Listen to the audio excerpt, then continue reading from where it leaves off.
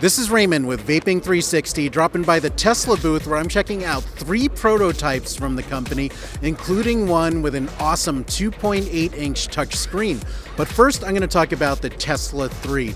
This is an unregulated device with an internal 5,000 mAh battery.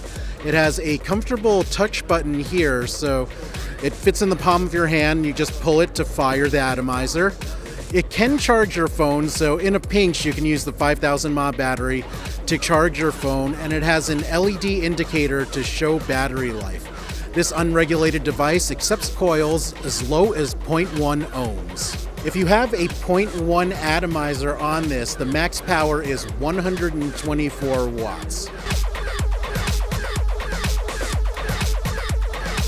Tesla also has a stealth device for someone that wants to be a little bit sneaky. This one features a 2,000 mAh battery. It's also unregulated.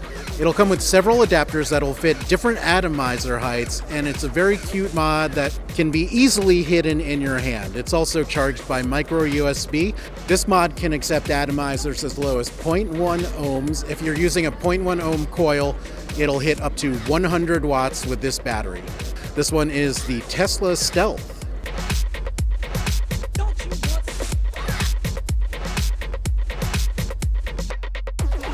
Last but definitely not least is the Tesla Touch. This features a 2.8-inch touchscreen. It's a variable wattage device that does temperature control. It'll temperature control any metal you can throw at it. It hits up to 240 watts, takes 3 18650 batteries, and the touchscreen UI, it's still early, but so far I'm pretty impressed by what it can do. If you want to learn more about these Tesla devices and follow their development, go to the Tesla website, and for the best vaping reviews, guides, and features, go to Vaping360, the home of vaping.